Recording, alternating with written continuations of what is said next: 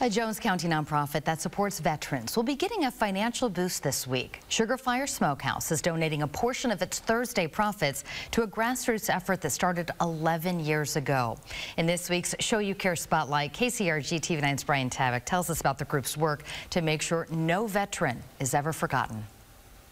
In a small storefront on Main Street in Anamosa, the nonprofit Teufelhund has helped hundreds of veterans and veterans organizations under the leadership of Bruce Barton, also known as Skipper. That was my rank when I retired. Skipper started the nonprofit in August of 2012. He wanted to make sure veterans could navigate getting back into civilian life and support them any way they could, while also supporting the veterans groups. And the government has improved substantially the programs that are available, but it's hard to navigate to find them, so we were trying to help with that. It's an experience he says he knows all too well, having served in Vietnam. It was the 60s. Nobody liked the war, and everybody was hating everybody, and it was just a really bad time.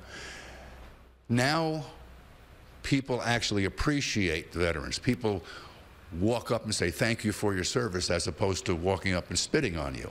So it has changed substantially.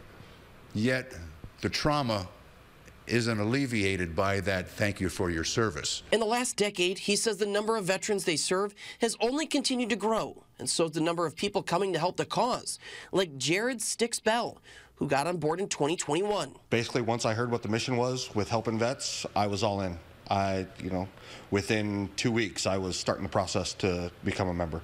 As the nonprofit continues to grow, the message has remained the same, just like the building where they work.